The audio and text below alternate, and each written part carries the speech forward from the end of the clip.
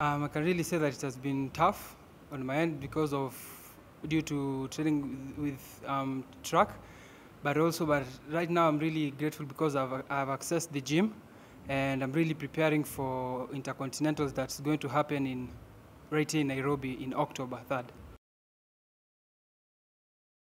Normally I've been improvising my training. I went to a near welder, so I made some few tools for my training equipments, and at least from there I've been able to keep fit once in a while. And also I've been training in Karura Forest just to do my speed endurance and also speed as well, so that when the competition comes near, so that at least it won't get me off guard.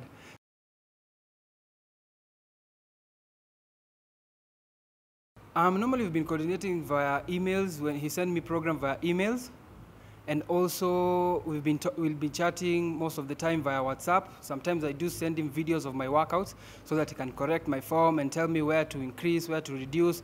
And I can say for the past 3 years I've been training on my own because of the distance, but right now I'm really comfortable and I'm okay with it.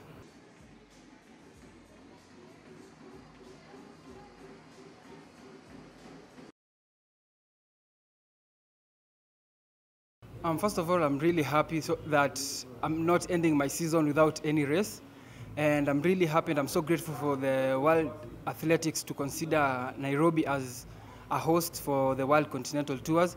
And hopefully that I'll be one of the athletes to represent my country in the 100 and 200. And also just to show guys that sprinters are also there, not only long distance, but we are also there, that we are trying as well to reach at the top level.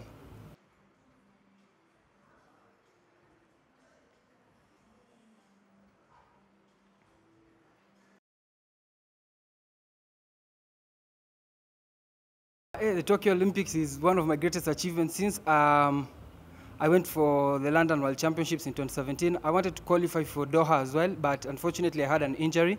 But I still represented my country in Morocco for the All African Games. But I'm really looking forward to go for the Olympics because, first of all, it will be history making. It will be history making because I believe we haven't had any athlete representing the 100 meters in the Rio. 200, yes, we have. I can say Kevin Kanata. He trains in the US.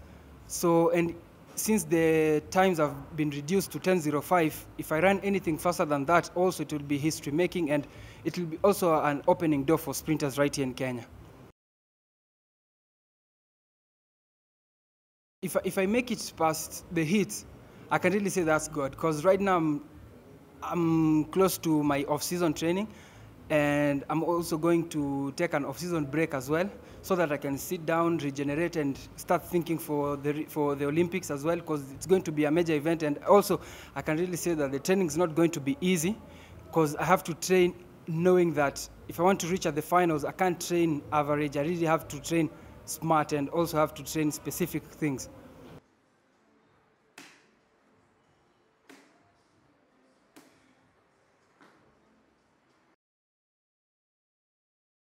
Sprints itself, it's so expensive. I can really say it's so expensive because normally I hear like beginners come in and they really expect so much in sprints, but you really have to invest so much in sprints. And I can say that we are almost more than 30 sprinters in this country, and we can't ship all athletes to various countries because it's also expensive as well in terms of accommodation, in terms of coaching, and also facilities. Because I've had there was a time where I wanted to travel to London because I went to World Championships in 2017. So that time there was a guy who told me that if the federation can organize so that I can go train there, and we just sat down and realized that the cost that will take such an athlete, like in fact individually it will cost like let's say 1 million to ship someone over there. And I was thinking, and I was like, it will be much easier to identify, let's say, a coach, because I know that there are guys like in the United States that they're really,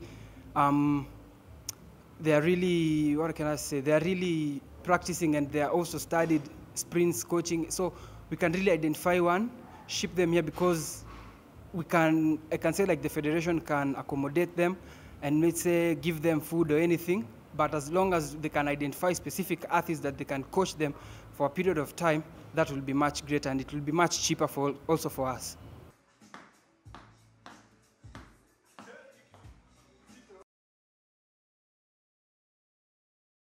How do I chill out? I just stay with my wife at home, enjoy, watch movies, sit down, and also have fun with our teenagers most of the times, because I can say, in fact, towards the end of every year, we usually have more and more activities for them in terms of going to camp, in terms of just church activities. So those are the things that I really, really look forward to, going for missions, just going outside there, helping other people out, just knowing that there are other people who are really struggling, and they really, really need help, and they really need to know that there are guys outside that they really love them. So we normally do all this outreach just also to clean our area and just to embrace the community around us.